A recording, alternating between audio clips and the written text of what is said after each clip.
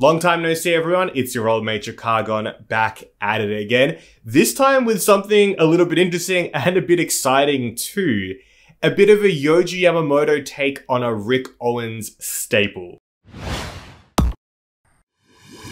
Now, if you're enjoying the content, as always, don't forget to like and subscribe, and comments are very, very much appreciated. But let's get to it. So Rick Owens, the fashion prince of darkness, we all love what Rick does and what Rick has done over the many, many years he's been in the industry, and every year putting out collection upon collection, iterating, reiterating, bringing something new to the table all the time. A really, really lovely designer. I do like them a lot and have made a few videos regarding their shoes in the past. This shoe, the Geobasket, more specifically the short tongue Geobasket with the shorter tongue here, is one of the Rick Owens staple sneakers. They've been around for quite a long time. Originating as the Dunks, now known as the Geobasket, they are a staple silhouette of the whole Rick vibe, and year upon year, new materials, new colorways of these are coming out. Short tongues though, will we see them come back? I don't know. However, on my marketplace adventures in Japan, I came across something really interesting. It was a pair of Yohji Yamamoto sneakers, and they looked very similar to the Geobasket. And I want to preface something. Yohji archive things are very difficult to find. I haven't really found any sort of a database for them.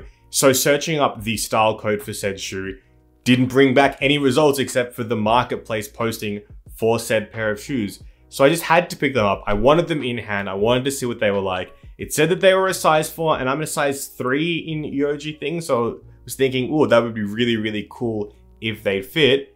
And they arrived. Let me present to you the Yohgeo Basketamotos. The Yohji Geobasket. Now, you might be able to tell this is a very, very small shoe. Size 4. It is not. Well, at least it's not a size 4 in Yohji standards, but this is the shoe. It looks like it's basically just leather all in the upper. The laces look like they've been replaced, as they're a lot cleaner than the sole, which is actually even going a little bit yellow, which is very, very normal for Rick pieces to go. And I can't believe it. Disappointing that they don't fit. They are tiny. They are very, very small, and I can't even get my foot nearly in them. However, it's really, really fascinating to have this shoe. Here is the sole. I'll grab the other one as well. Here are the soles. Very, very standard waffle sole, often seen in shoes like Vans. And as well as that, yeah, like the whole bottom part does look like a Vans sole. The midsole, I think it's called. Yeah, it's interesting. But then you have these, you know, the oversized tongue. You've got the little ribbed parts here. Just scream Geobasket. Here's a Geobasket for comparison. And what's interesting is that they're basically the same height of the top of the shoe, with the same 3 tiers of ribs there. We can see the back here is a little bit different. They do not have this little, I don't know what you'd call it, line down the bottom there. And also the Yohji shoe has this paneling down the back there too. It's different, but they're just so similar. They're just so similar. Like, I cannot believe it. Here we have a look at the top as well. They are just quite nice, honestly. I am very impressed. I'm not sure the type of leather that's in these. It doesn't actually have much information. Yohji shoes rarely say any information on the inside. In fact, what this does say, I can't really get a good shot of it because it's like in there. Got the number 4 and then MM20A1. And then we've got Yohji branding in there. It says Yohji Yamamoto, made in Japan, Fabrique au Japon. So made in Japan as well. They're in pretty good condition. A little bit of heel drag, some dinks here and there. But overall, really, really impressed with the shoe. Some more comparisons. Eyelet wise, we have 7 on the Geobasket and 7 on the Yohgeo. I don't know what to call it. There is no name for it. I like calling it the Yohgeo though. It's funny.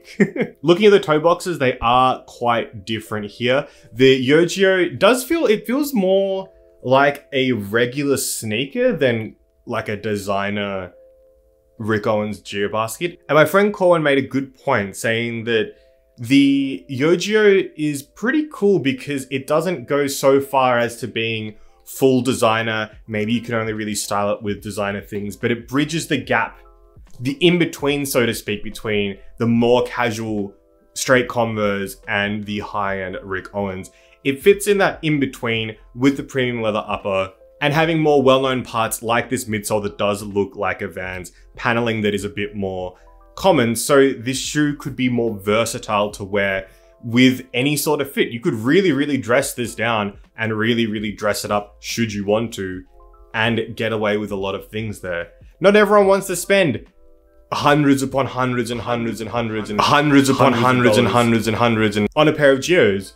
These, I'm not sure how much they did cost initially. Yohji shoes are varied. Sneaker-wise, they can be very expensive. However, these are a few years old at the very least. I've never seen a pair like them. So sizing-wise, these are listed as a 4. Definitely don't fit me. Measuring them from top to bottom, we're looking at 26 centimeters there. And the max width, we're looking at about 9 centimeters there. So all up, I would say that these are actually, because the 26 centimeters, no one's foot's gonna go all the way like front end in the shoe. I would give a bit off.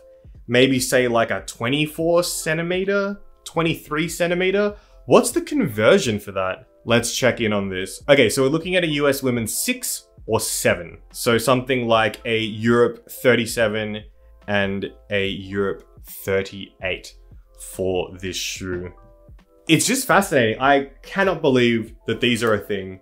I can't believe how similar they look to a Geobasket. I can't believe that it's a Vans-like sole just on the bottom of what seems to be a Geobasket upper.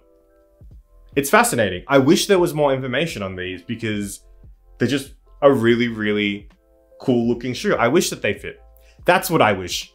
I wish that they fit because I would definitely wear these because it's just, I know, I like the all black colorway as well. I really like the Rick Owens Ramones that do not have the toe cap. I think they're the vegan ones. I like how that looks. It looks quite sleek. And just, yeah, what a shoe. Really cool. Here's some B-roll.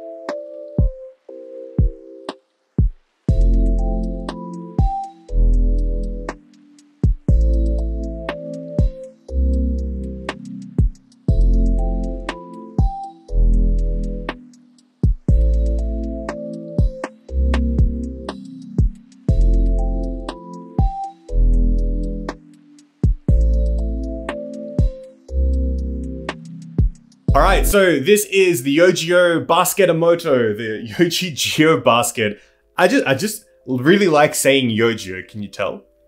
I hope you've enjoyed the video. It's been interesting to actually have these in hand. It's a shame that I can't put them on, but if you are interested, I will be putting these up for sale because they deserve to go to someone that is actually gonna wear them and appreciate them. And I don't want them just sitting here.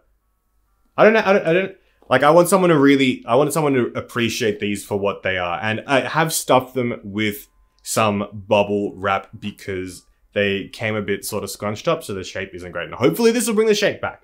But Yohgeos, what a time. So thanks so much for watching the video. I hope you enjoyed it. Make sure you're taking care of yourselves out there. Have fun, be safe, And as always, don't do anything I'd do, except try and find out more about these, because we need to figure this out, because there's a story here. There is a story here. All right, until next time, bye-bye.